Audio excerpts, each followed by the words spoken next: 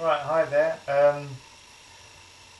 I'm making this video quickly to explain to you how to repair a Panasonic Lumix TS1 or TF1 depending on where you bought it.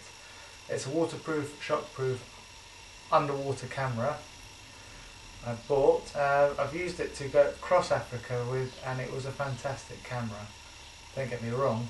However, I went through a grade 5 rapid on a bodyboard and managed to crack the lens.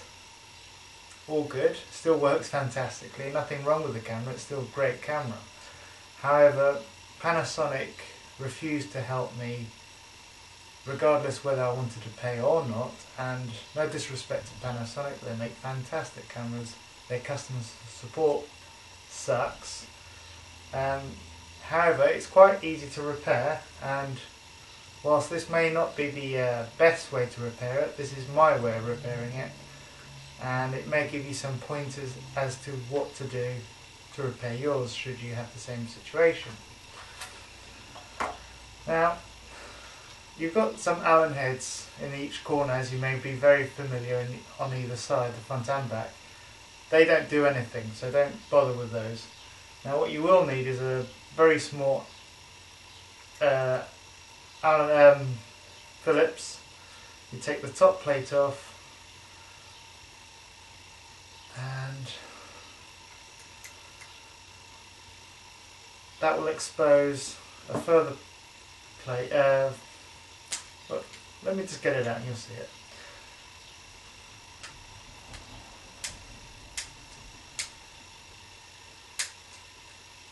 What I should point out just whilst I'm doing this is that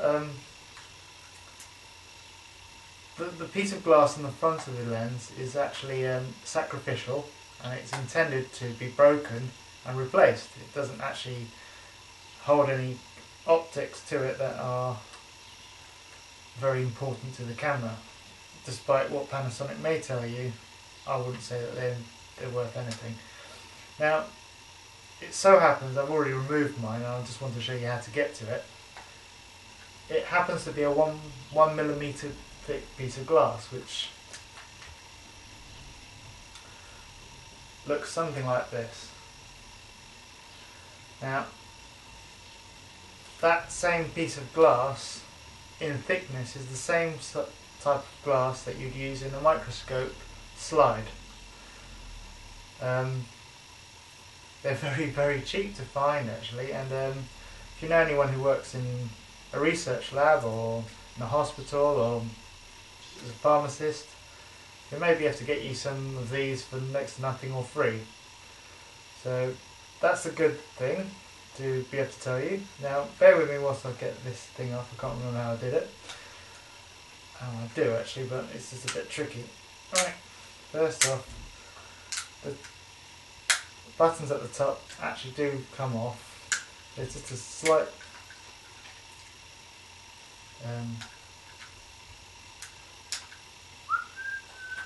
thing here. Right.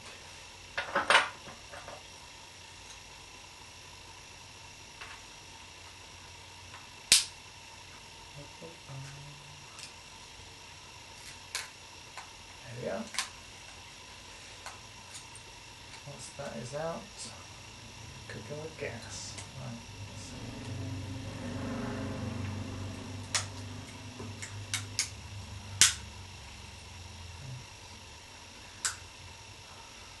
Pretty easy to take apart before. There we are. It's a bit fiddly, but once you get there, it's not that hard. It will expose a Phillips head there again. So all you really have to be concerned with is with that Phillips there, Phillips there, and obviously this plate that runs along the top. Next thing to note is that there's an adhesive element behind the front panel which I've used a scalpel to cut away. It's quite tacky inside there, so it's not all come to an end.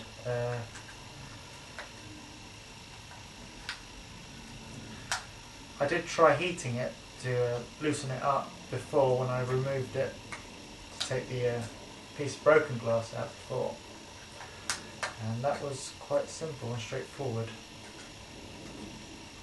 I'm making it harder because I'm on camera and this is the first time I'm trying to make a film, so bear with me. Right. Okay. Magic. Right. There's your camera. Now, this piece of glass sat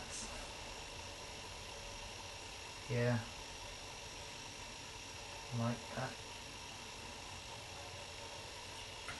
and you're probably seeing it from this camera up here.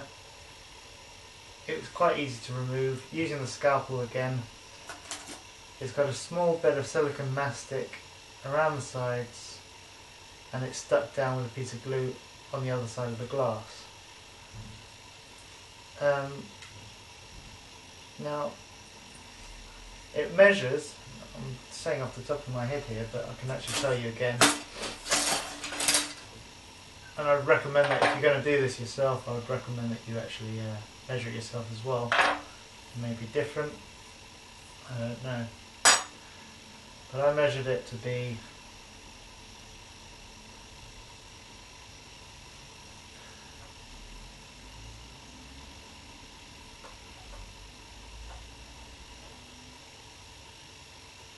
19mm by 14 as I recall.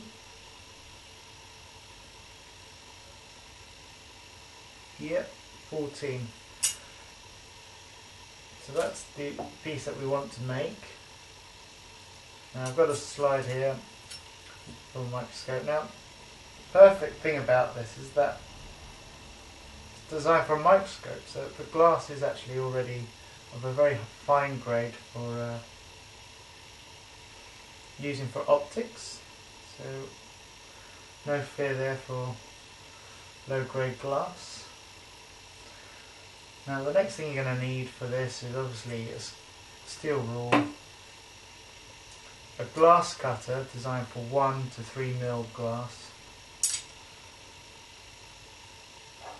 and hopefully a marker that actually will sit on glass so that you don't have any difficulty setting up. Now I'm going to get a go-to down here.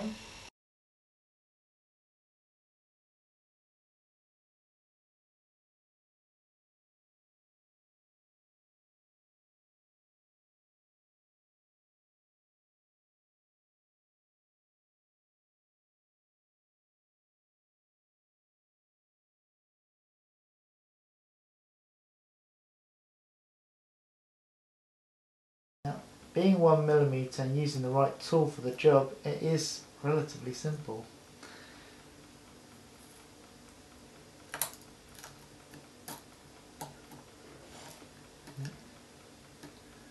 Relatively.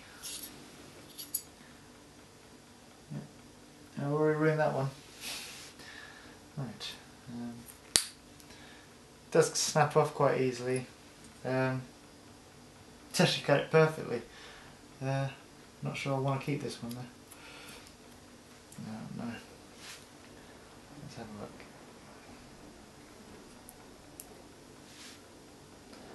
That's that to there.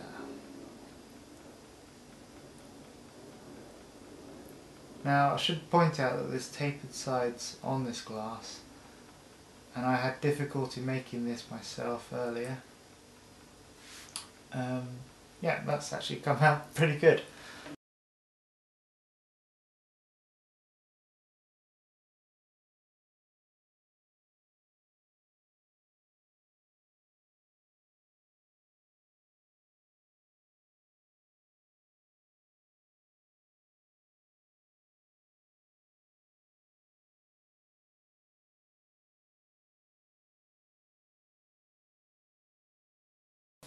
Yeah, it's very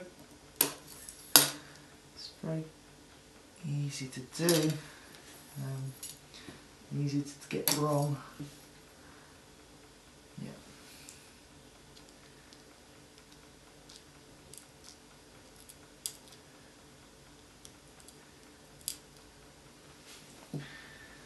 with any luck, that first corner should be, yeah, that's it.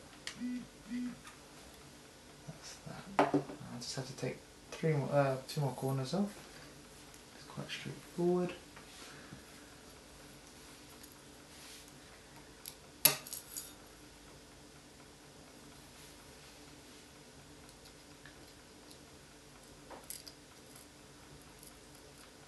Rubbish.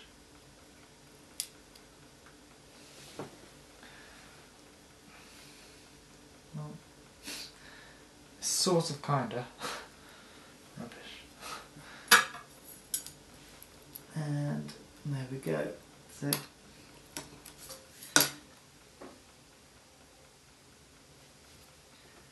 once that's done,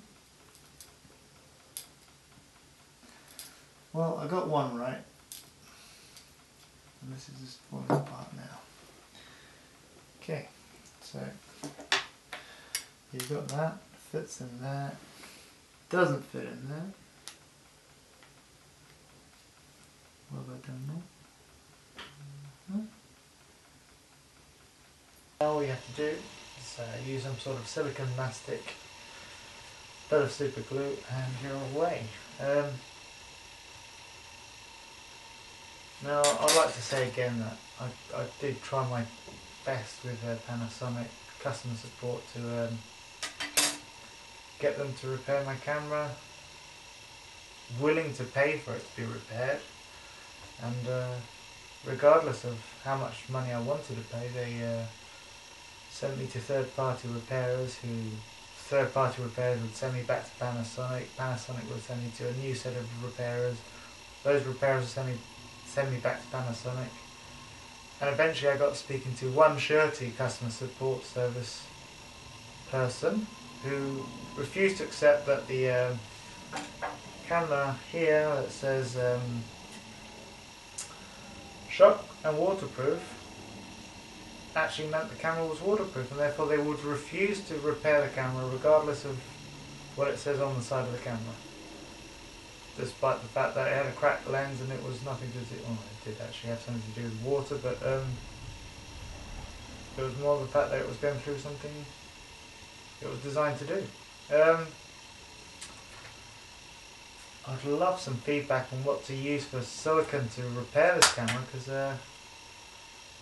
it's a very small piece and I don't really want to try using motorcycle silicone,